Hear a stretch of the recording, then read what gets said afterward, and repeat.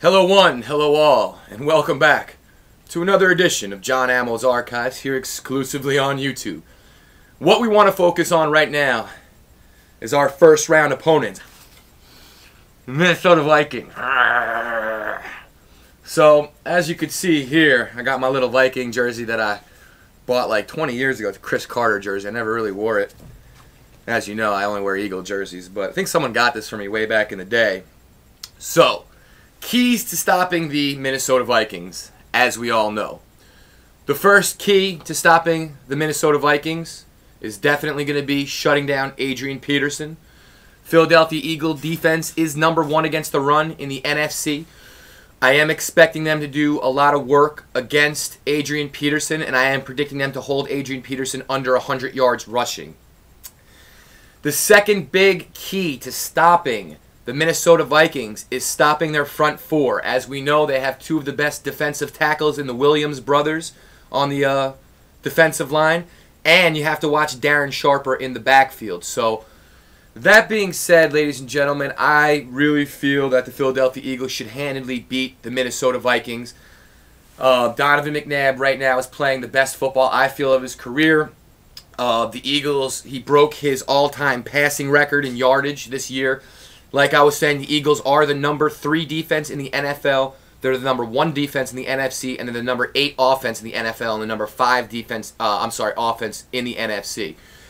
Keys to winning the game for the Philadelphia Eagles, as you all know. We will have to get the ball to Thunder and Lightning, Brian Westbrook, and Correll Buckhalter. Something happened with Andy Reid this past Sunday against the Cowboys. He used Correll Buckhalter, and he finally realized that the 225-pound back might be the guy to take the ball straight up the middle. So let's pound the ball out with Westbrook. Let's pound the ball out with fucking Correll Buckhalter. Let's build an early lead and then attack from the air. You know, score a couple from the air and then run it back down again and take some time off the clock.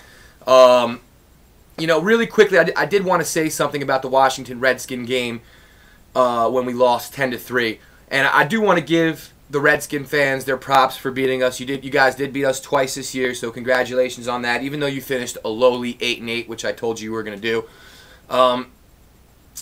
Something that, you know, kind of bothered me is I never went out on Donovan McNabb. Everybody knows that. Everybody knows I'm a #5 fan for life. For life, baby.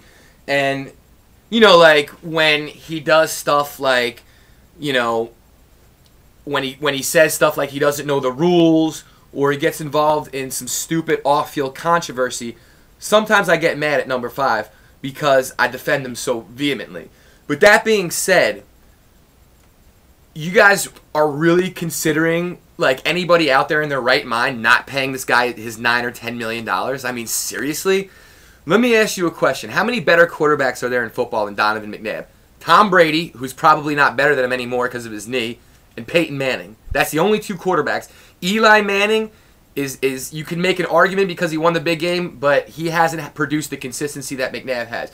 The bottom line is, if McNabb is not there, who are you going to replace him with? Matt Castle? I mean, are you freaking kidding me? Pay this guy $10 million, and you know what?